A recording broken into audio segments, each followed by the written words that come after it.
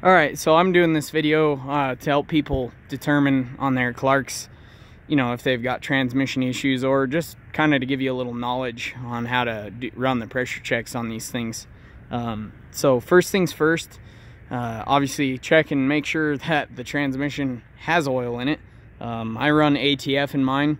You can run 10 weight in the winters, you can run 30 weight in the summer. So pretty much 10 weight ATF or 30 weight. But there are some transmissions that have a specific I guess clutch material in them that you cannot run ATF. So I guess if you're worried about it, just run like 30 weight would be good, you know. If it doesn't get really cold where you are at, then 30 weight's great. If it does and you use it in the winter to say plow snow or something, run some 10 weight in there. They're really not that picky though. You can run just about anything, but if you get a transmission manual, it'll tell you in there what you cannot run and what you should for which temperatures and stuff. On the dipstick, it'll basically, on mine, obviously it depends on what yours is, but on mine it's up in the cab to the right of the driver's seat, and basically one is a fill hole and the other is your dipstick. The dipstick's the smaller kind of cane style. And when you're with hot oil, when it's running, it should be on the full mark with a clutch engaged, so like in forward and first or something, and it should say full. Without it running, mine usually read about 3 inches over full, give or take. And that's pretty good. So anyway, what we're looking at here, I've got some stuff set up here. I've got a flow meter out of my pump, which that's a brand new pump I just put on this machine. So I wasn't getting the flow I was supposed to have due to a basically an aftermarket pump I bought that was misadvertised. It was supposed to be a 31 gallon a minute pump for this setup, and well, due to its displacement and stuff, it was nowhere near that. So I changed that out with actually a hydraulic pump off my 55B that had the right displacement and everything was the same, and we've got 31 gallons a minute, a little bit more actually. So anyway, what you're looking at here is your torque converter regulator valve, and this is your converter out pressure right here. You can see where it says out, and that out right there goes down and runs along the frame and goes to those 2 lines in the bottom, or one of those 2 lines in the bottom of the radiator, and that's your oil cooler for your transmission, and on this machine the hydraulics. So this gauge right here, you need to install a 0 to 100 gauge, and I've got this gauge just running up into the cab so I can see what's going on with it. This line right here, that's your converter in pressure. Don't mind all that oil there, that's just shit I drained out of my tank last night because it got a little cold here. So and I had some other little oily issues, and that's why things are a mess. Normally this machine's not so filthy. So that on your torque converter regulating pressure there, on your outlet pressure, depending on the machine. Now this is on an 8000 series converter I'm doing this on, and a 5000 series transmission. So depending on your machine it may be different. This is just to give you an idea of what to do. But on this particular machine, on my converter out pressure at 2000 RPM with hot oil, I should have between 55 and 75 PSI of converter out pressure. Right now this machine runs at about 70 PSI of outlet pressure, but the actual converter itself is it leaks a little. It's right at the maximum leakage, and I'll go into that test here in just a second. And so when you have the maximum leakage, you tend to make a little heat and not have very good power, and so that's kind of what's going on with me.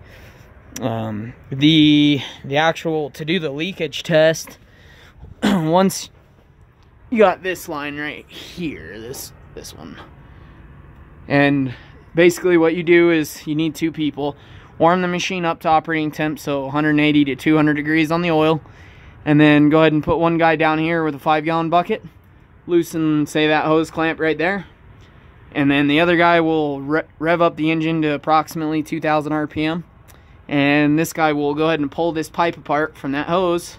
I recommend maybe, you know, getting it kind of loosened up before you have the engine running and everything, so it comes apart easy for you. and then run that oil into a bucket for 15 seconds.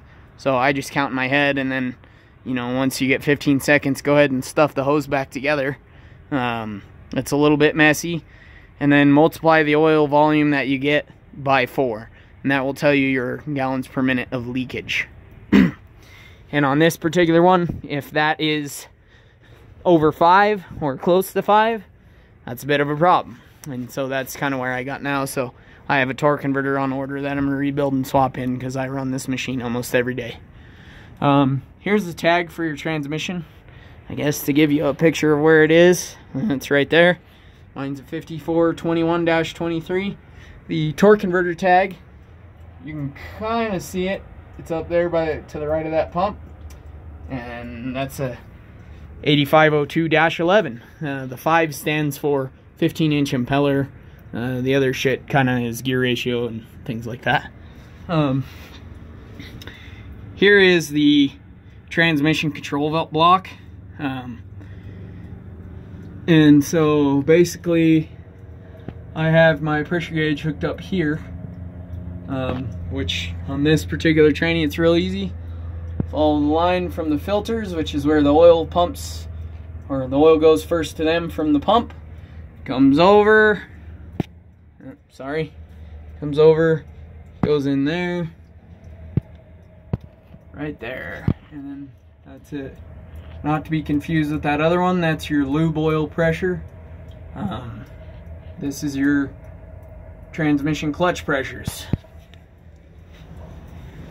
So, and then here's the rear cover for gears, or clutches 1 and 2.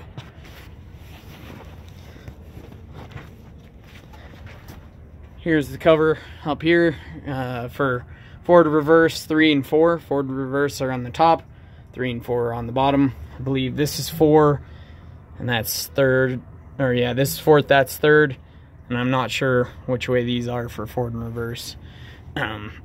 So basically with your clutch pressure, same thing. You kind of want to, when you do all these tests, you pretty much want to just do them all at once, because then you only got to warm the machine up once and have your tools out once and just be done with it and figure out where you stand. But with the clutch pressure, basically what you do is once the machine's hot oil, just put it, you know, park, whatever, put it in forward and first gear, write the pressure down. Forward and second, write the pressure down. Forward and third, write the pressure down. Forward and fourth, write the pressure down.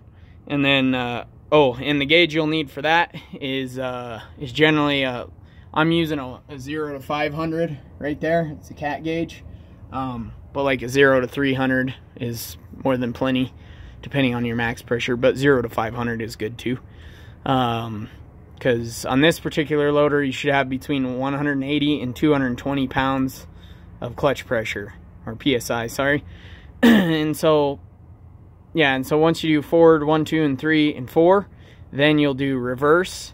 And basically, say when you were doing your forward, if say second gear was low, well, obviously when you check reverse, you need to try and check it in one of the other gears that are, you know, not low. Basically, I usually just go forward 1, 2, 3, 4, reverse 1, 2, 3, 4, and just get a good reading of everything. If you have any variance of more than 5 psi in any one clutch or another, technically that means that clutch is worn and needs rebuilt. On this particular transmission, not really to worry, pretty simple.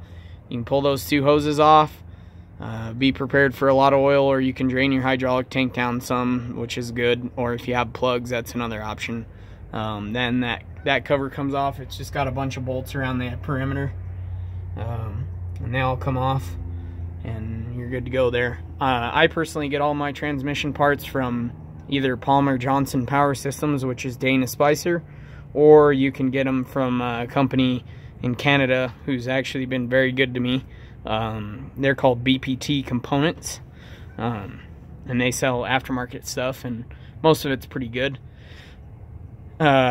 So yeah, if you have to rebuild a clutch, I mean, it's really not that big of a deal, and it's definitely worth it. It saves you a lot of headaches and slippage and stuff like that in the future.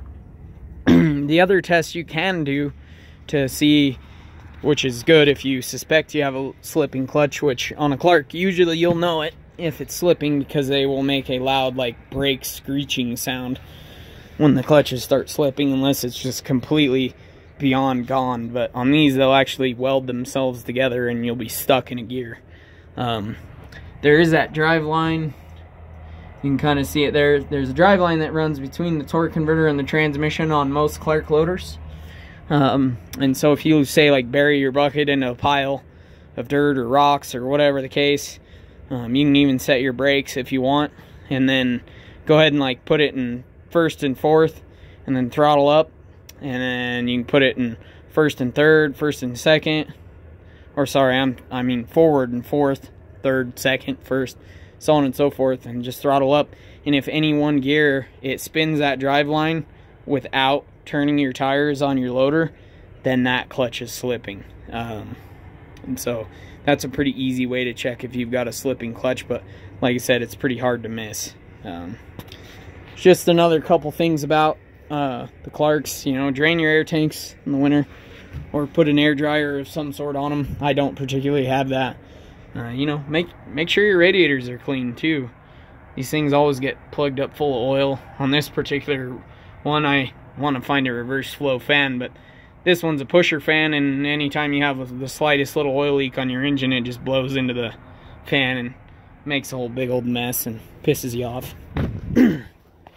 So obviously, if you're new to Clarks and wheel loaders in general, they do have what's called final drives or planetaries. You've got to check them. Basically, on this particular one, you'd put the arrow down, but really in reality, you can just level this plug out, you know, with the center, and verify, make sure there's oil. You know, just if you can reach in and touch it like that, you're good. You can put 50 weight in these, or say 80-90 would be fine. The other big thing that I see a lot of people have no clue about is what's called the mid-mount bearing. It's kind of acts like a carrier bearing, but as you can see, there's the front drive shaft there, and you've got your middle drive shaft between your transmission and the mid-mount bearing. There's the breather there. They do have a drain and a check plug on them. Those just take gear oil as well. While you're at it, there's your main pressure check right there for your main hydraulics on a 275 if you ever need it. The other thing is your steering gearbox. The top section of that's just a little Saginaw gearbox, and those have to be lubricated with grease or gear oil. Other than that, I mean, pretty much everything's pretty common sense. I mean, this one has air brakes, so they pretty much function just like a semi-truck would on this one. On my little 55B, they're a little different than that, but again, everything's pretty well simple. You know, good loader. Any other questions anybody has, feel free to ask me.